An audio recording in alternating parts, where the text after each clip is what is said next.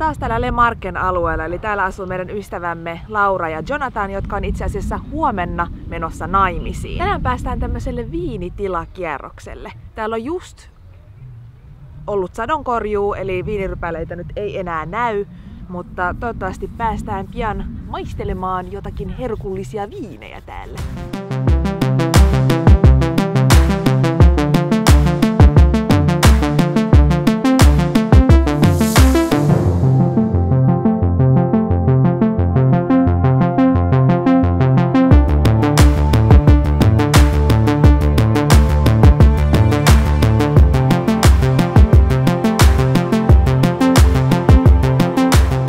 Ihana maistelu, rakastuin viineihin, paikkaan sekä juustoihin. Ostin viinejä. Yes.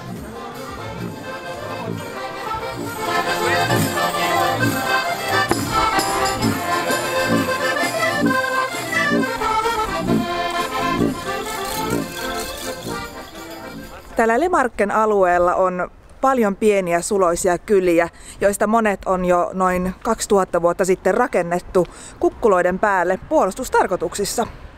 Me asutaan tällä hetkellä yhdessä näistä kylistä. Tämän kylän nimi on Montefano. Täällä on tänä viikonloppuna tämmöiset tosi kivat syysmarkkinat menossa, joten ihanaa päästä näkemään tämmöistä pikkukylän festarihumua. Meidän ystäväpariskunta asuu tästä noin puolen tunnin matkan päässä läheisessä kylässä Osimossa, ja he menivät täällä eilen naimisiin.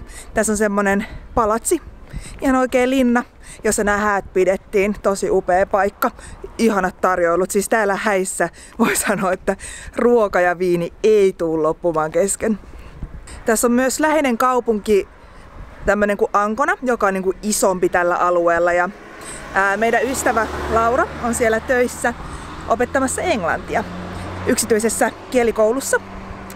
Ja me käytiin Antin kanssa siellä tuossa alkuviikosta juttelemassa vähän reissaamisesta. Millaista on reissata, tehdä YouTube-videoita, tämän tyyppistä. Kaikki oli jotenkin ihan haltioissaan siitä hommasta. Tykkäsivät tosi paljon, esittivät paljon kysymyksiä ja näin edespäin.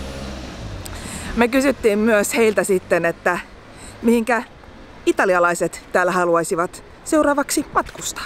I'd like to travel in Ireland. I would like to travel to Iceland. Jordan.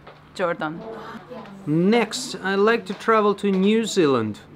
I'd like to travel to Canada. To Finland. Nice. Täällä Marchessa on vielä toistaiseksi aika vähän turisteja, varsinkin ulkomaalaisia turisteja. Myös paikalliset italialaiset on sitä mieltä, että minkä takia italialaiset ei matkusta tänne Marcheen. He vertaavat, että tämä on niin kuin Toscana, tosi upea, mutta vähemmän tunnettu kuin Toscana, jonka takia sitten ihmiset valitsee sen tunnetun Toscanan. Mutta kannattaa kyllä ehdottomasti tulla, tosi upea paikka.